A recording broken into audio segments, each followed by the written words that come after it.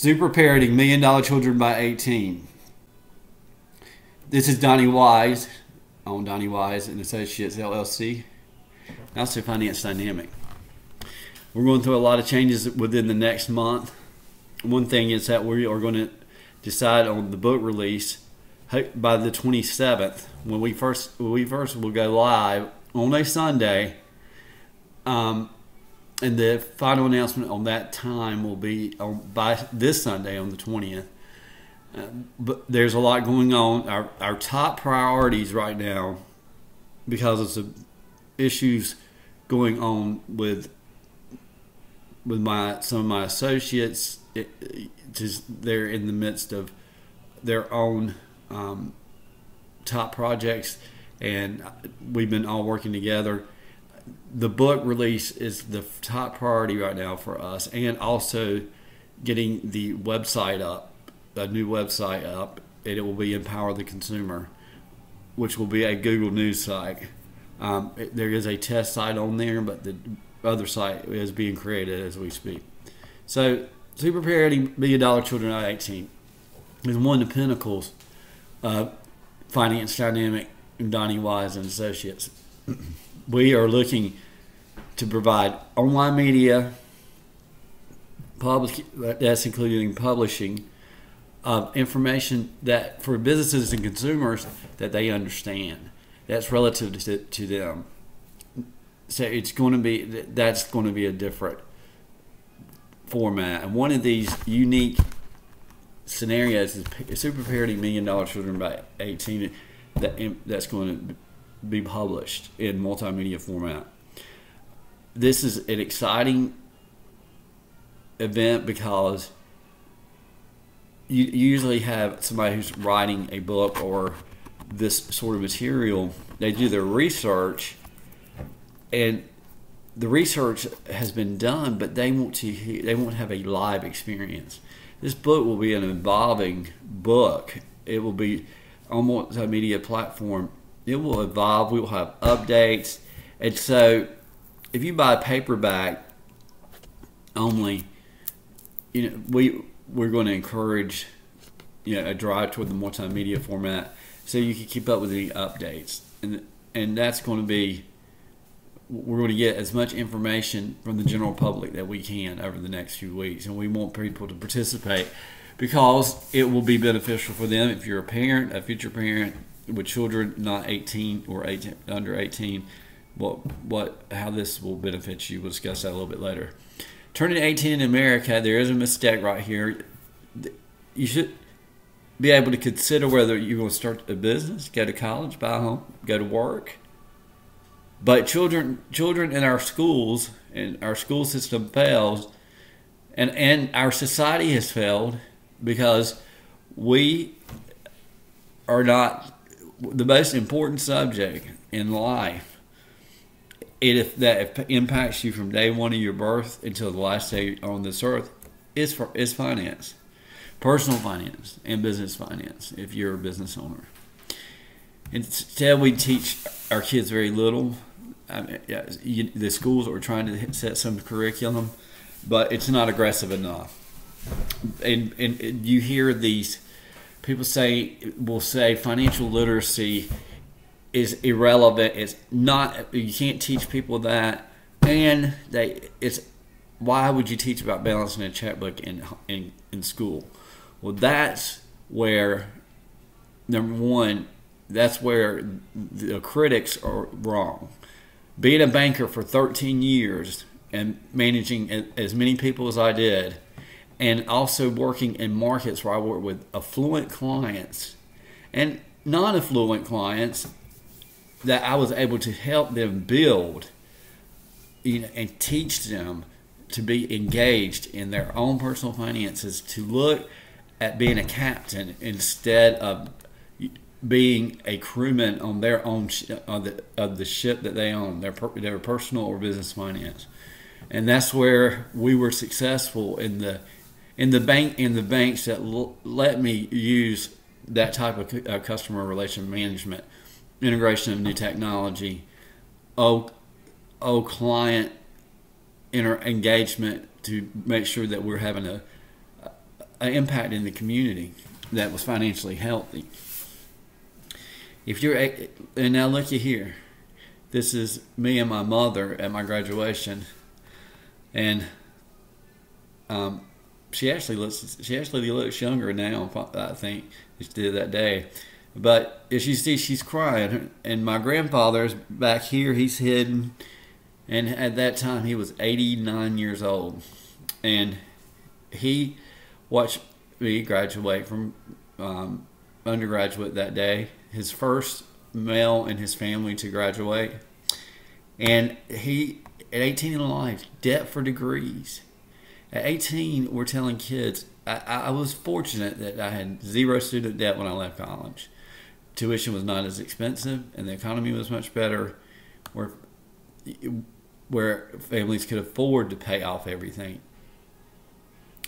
So that's what you turn 18 now, debt for degrees, because you have spent, your parents spent money on, if you're an 18-year-old or you're a parent, you spent money on frivolous items that now, that when your kid turns 18, now they have to finance themselves to get through college.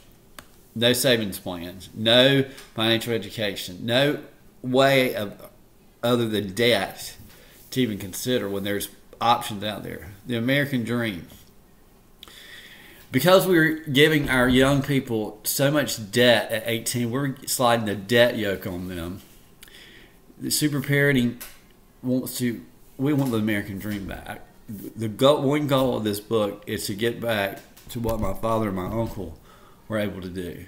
They, parents today, when I talk about this book, well, there's parents living in poverty, and this is a widespread thought in the education system, that they live in poverty and they're not able to even provide food for their family. So how are they going to do something like this? Your book is misleading. Well, it does say $1 million children by 18. And we're going to show you what it takes to get up to $1 million in dollars. But we're also going to show you what $1 million can be worth in value too. And that's the two aspects of this book. We create debt for our young children now. When they turn 22, 23, they don't go to further program, higher graduate or any advanced higher learning programs such as JD for law, medicine, anything. We have stopped the innovation. My father and uncle in the 1970s, when I was a child, the economy was bad. The challenges were many. My father even stored gas on our farm, even though our house was not on the farm, because of the rationing, and the shortages.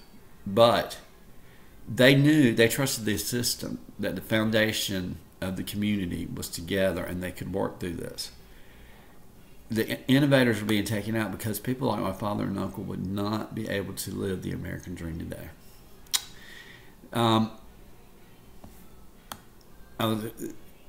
American dream, let's look at this. There's a will, there's a way. The American dream has been taken away, or is being taken away.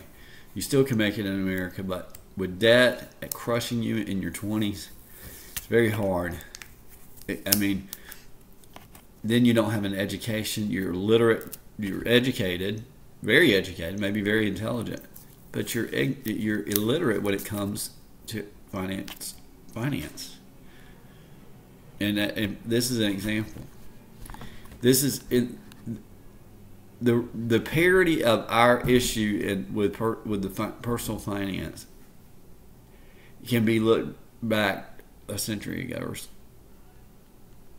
and that's when the Industrial Revolution came along.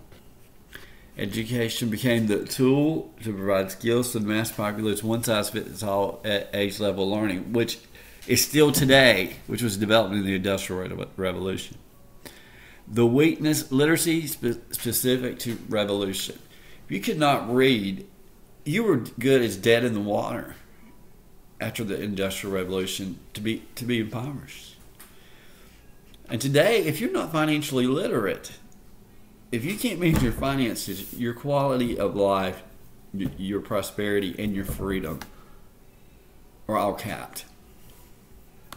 Think about that. Now, I look back at 40. I was a child who had everything. I didn't know I was going to be sick one day, or that I would make mistakes, and that would cost me dearly. I mean, I had everything. But and I've rebuilt before. But being sick and having an illness that almost took my life,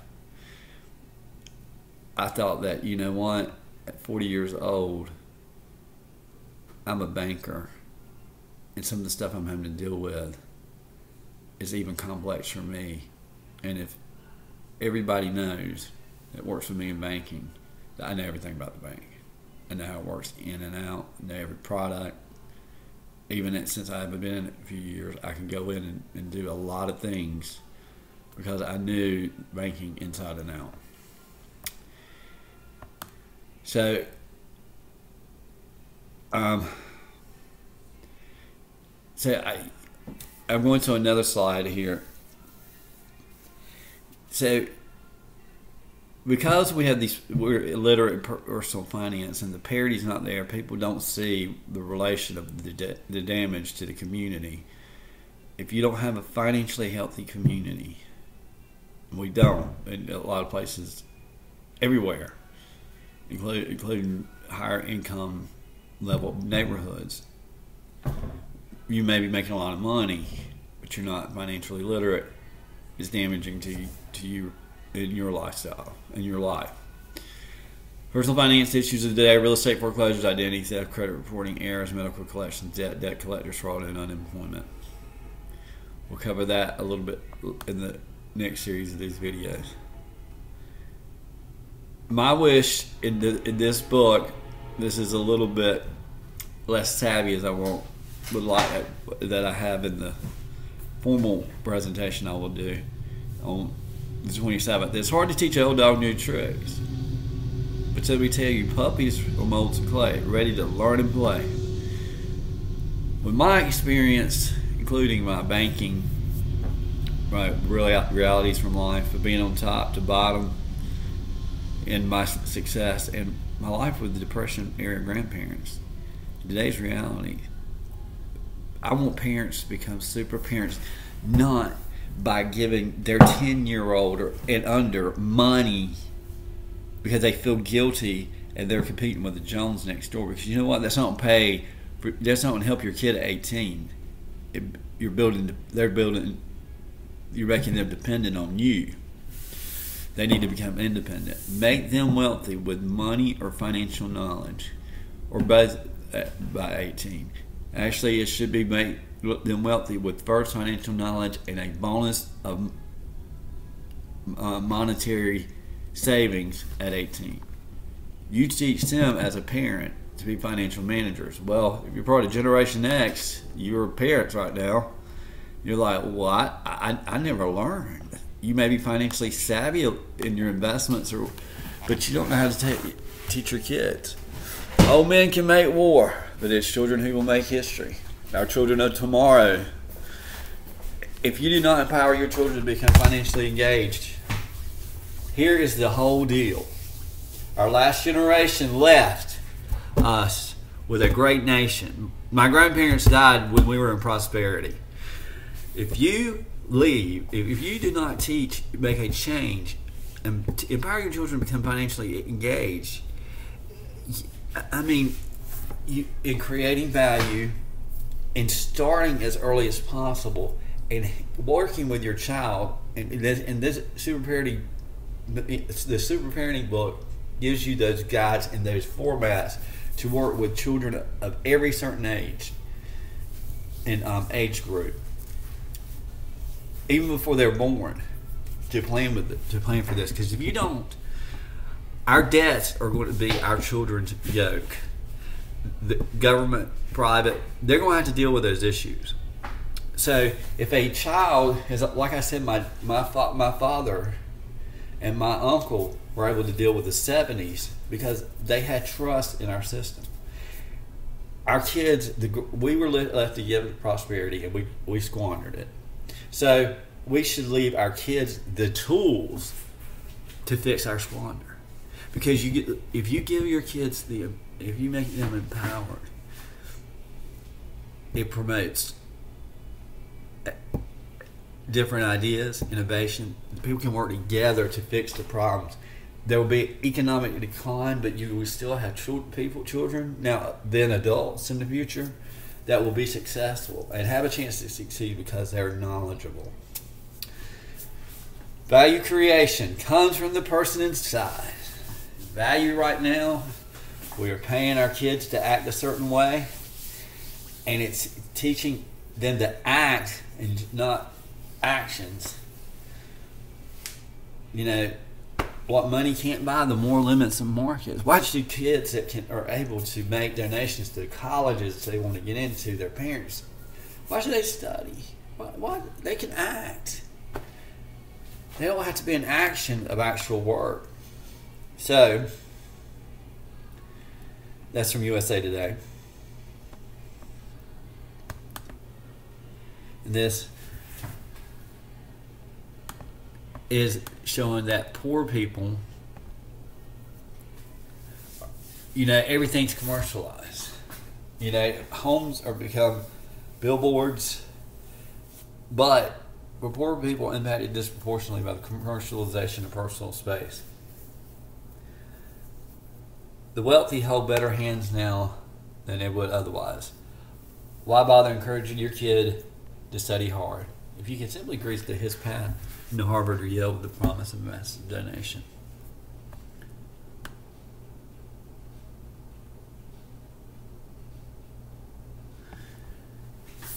This is going to be the last slide for today. Financial literacy for kids. Kids this day from USA Today do not know about money.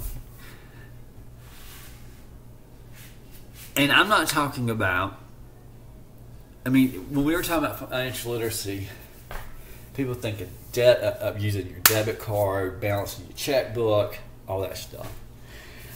When I talk about financial literacy, I had to do science projects. I remember even in physics having to put an egg and using straws to cushion and make a something, it make it where it dropped. We dropped it from the top of the roof of our school in high school, and it had to be built, or straws had to be built around that the egg. The goal was not to break that egg. I was sick as a dog physically over this. My biggest fear. I'm not great with my hands. And because of that, I played sick that day. And I turned in my project on time, and I won second place. And you know what? Because it emboldened me to not be scared of science as I was. We should have small business fairs in every school, like science projects. We teach the children how to start a business, how to proceed starting it up, financing, and everything about it. And you embolden your kids not to be fearful in personal finance in doing projects like that. You also could do projects with how you save for college, contest.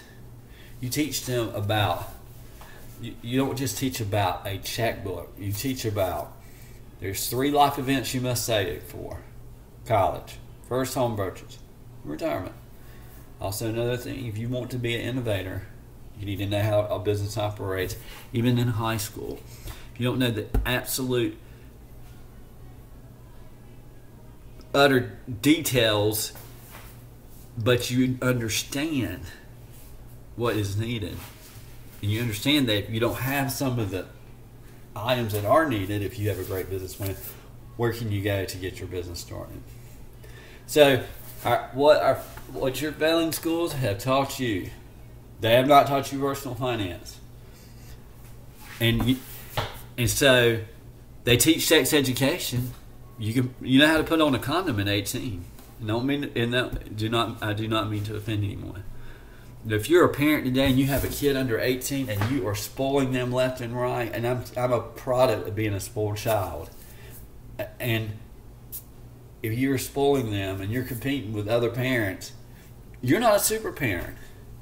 If your kid has not one dime saved or very little, and they're ignorant about personal finance, and yes, ignorant, you have sent your kid off as an adult ill prepared in our society, facing a very uncertain future. And this book helps you change that. The greatest gift of a generation, if you love your kids good enough, or if you want a family, you must love your family or that future child enough to know that bringing them the quality of life is to start saving for them first, early. You're a future parent, you start saving now. You're going to have a kid in 2 years. If you're a future parent, if you're planning on getting married, you start saving for your kid till 2, as aggressive as you can. And I know some people can't at that time because their incomes are lower than when their careers are further down the road. But one way or the other, it has to be made up. If you're not able to save for your kid at all, then you have to teach your kid to go earn money. I grew up as the first secure generation. Went to private school. Did not have to work on the farm, but I did. And I made money at it. I didn't save any of it, but I made money. And I thought about, my mom made a great analogy. If you had just saved 25 cents on the dollar in a separate savings account, that when you were sick or something happened to you, you'd still be a rich man. And we have passed the point of being sick, and now we're looking at the point of starting a business. And it's taken a long ways to get here. But I want people to become super parents. I want them to go to retirement and have a kid at 30 or 40 when they go to retirement. That is okay. And you know, we do that by our schools are not teaching personal finance, and we must. The last thing I will say today on this subject is that somebody I know who believed in doing stuff like this bragged to me one day that his 2 or 3 or young child was able to text. Well, what's that text going to do when they turn 18? We technologically integrate everybody. We teach people sex education, but we don't teach people how to earn money and save it. We give them starvation debt.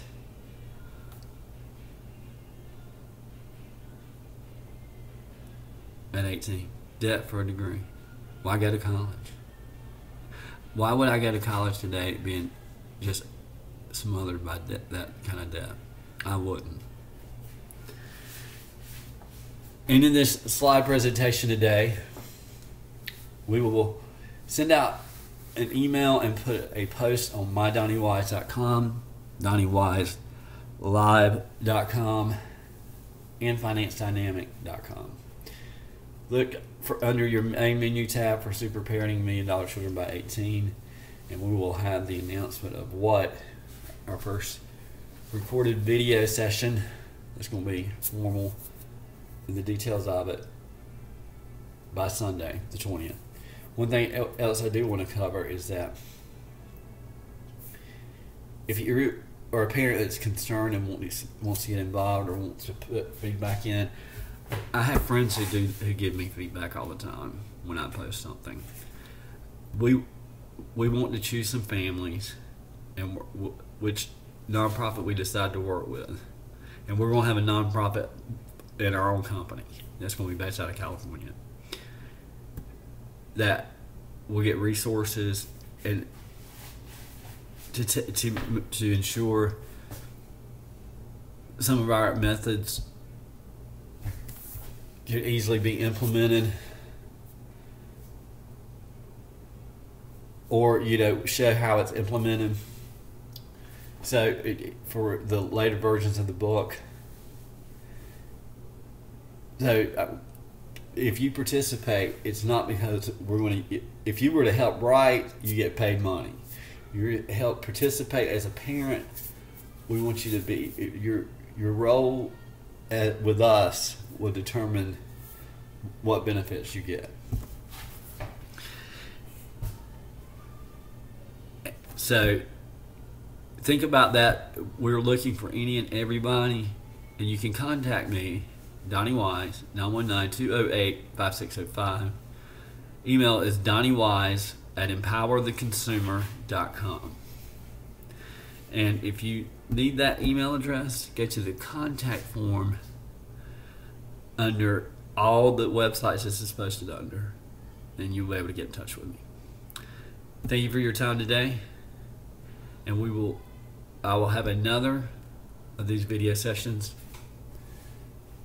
out on Friday, and we will make the announcement Sunday for our first Google Hangout, YouTube broadcast, and Ustream. We'll also record it.